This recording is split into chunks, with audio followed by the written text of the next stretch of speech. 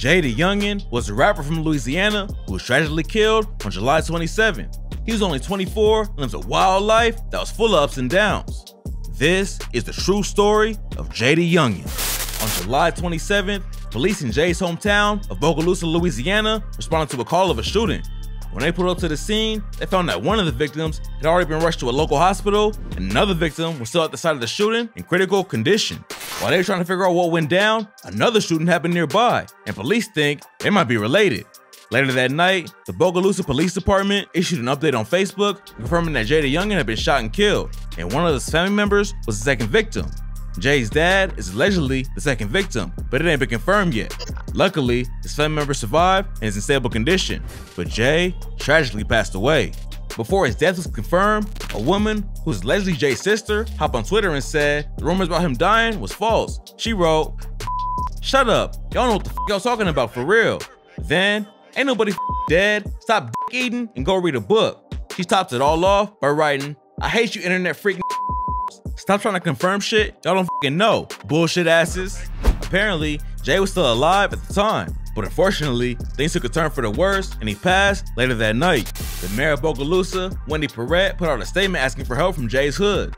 She said, "The senseless shooting in Bogalusa is another tragic reminder of the pain that violent crime brings with it. My thoughts and prayers are with the victims' family and friends. As your mayor and as a mother, I plead on behalf of our community and our children. Today must mean enough is finally enough. Stop the violence. See something, say something." No one knows who was behind the shooting yet, but investigators on the case say that the violence was retaliatory. Jay been in trouble with the law in the past, and he actually just got out of prison in June for possession of a firearm while under indictment. Jay blew up in the late 2010s after racking up millions of plays on SoundCloud.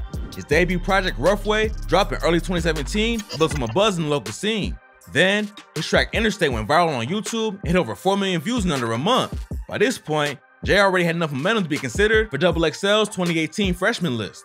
He stayed on his grind and dropped 3 more tapes: The Real Jumpman 23, Wake Up, and Taking Off. The track Elimination off of his 23 project ended up becoming his breakout single, racking up over 50 million plays on Spotify. His next project, Forever 23, pushed him even further into the spotlight and became his first mixtape to hit the Billboard 200 chart. By the end of 2019, Jay already dropped 10 mixtapes and was becoming one of the hottest new rappers in the South. But even though his career was popping off, he still had a foot in the streets and couldn't stay out of trouble. He ended up missing one of the biggest shows of his life after getting arrested in Florida.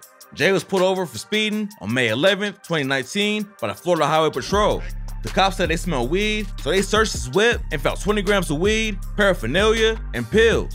Plus, one of the other people in the car had a gun on him. Jay ended up getting arrested and hit with a felony possession of a controlled substance without a prescription. He was out on bail the next day, but still had to cancel a set at Rolling Loud. Then in 2020, Jay was arrested again after he allegedly assaulted his old girl. She called the police and claimed they had a fight. Then, Jay grabbed her hair and started punching her over and over. She was pregnant with their first kid at the time, but Jay also allegedly choked her till she damn near passed out.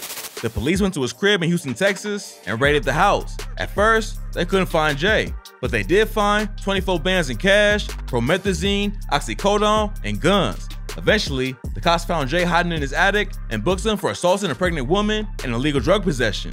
Jay's ex later posted photos of her bruises on social media after getting into an argument with a rapper named Cuban Doll. His ex tagged Cuban Doll and said, "This what I'm blackmailing them on? This what the little joke was about on live," with pics of her black eye and bruises on her neck and body. Even though Jay was arrested for assault, the two of them ended up getting back together pretty fast. Just a few weeks later, they both got arrested at an Airbnb in Georgia when cops found bottles of lean, pills, 11 guns, and over 2 bands in cash. They both got hit with narcotics possession, tampering with evidence, and possession of a weapon. But it ain't in there. Later that year, Jay got arrested for domestic violence again after he allegedly attacked his girlfriend. According to the police report, Jay punched, pushed, and grabbed her, which left visible marks and scars. The cops charged him with battery, family violence, and 3 felony fugitive from justice charges. Then, in August 2021, Jay got arrested for driving recklessly at a high speed with his passenger door open. When the cops pulled him over, they found a woman in the car with him and a baby on her lap without a seatbelt. They cited him for careless operation of a vehicle, no child restraint, and driving with a suspended license.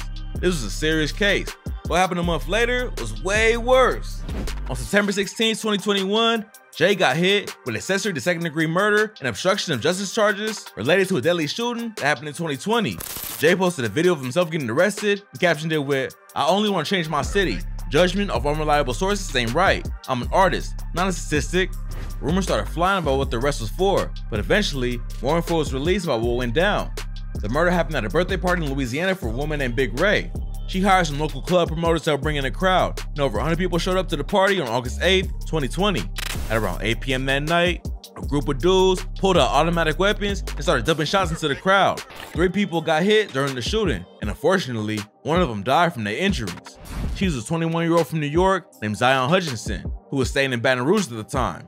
A few days after the shooting, the police arrested a 30-year-old named Brandon Perry and a 23-year-old named Tommy Diamond for second-degree murder and 2 counts of attempted murder. Then, a dude named Craig Brown got booked too, but Brown wasn't a shooter. He was just a club promoter who they charged with possession of illegal drugs with intent to distribute, negligent homicide, and 2 counts of negligent injury. Even though he wasn't involved with the shooting, cops still thought he was responsible because he helped run the event. Then Big Ray was also arrested and charged with negligent homicide and negligent injury because the shooting happened at her party. Eventually, the cops tracked down 2 more alleged shooters in Texas and Montana. Then a year later, they connected Jay to the case. Since he was charged with accessory to second-degree murder, the cops obviously didn't think Jay was one of the dudes shooting, but they might have thought he helped the shooters escape or get rid of evidence. Jay never spoke about what went down publicly, and we'll probably never know the full story of what happened that night. Another time Jay made headlines was back in 2019 when he got his chain snatched at a show in North Carolina. A video leaked online showing Jay getting in some kind of fight. Then later, another video was posted where an unknown dude holds an ATK chain and someone yells out, "Tell him come get this shit." Then the dude holding the chain says, "F that JayDaYoungan." Jay wasn't an official member of ATK, but he was close with Young and Ace, and they had a collab project together, so Ace gave him a chain to show love. A few days after it went down, Jay hopped on Twitter and said, "If you don't know facts about a situation, don't speak on that shit. And I'm so solid, can't shit phase or break me. I'm built for this." Then, Young and Ace got involved and told the thieves they had 1 hour to give Chain his chain back. The dudes obviously knew Ace wasn't the one to play with, and not long after, Jay hopped on IG to show everyone he got his chain back.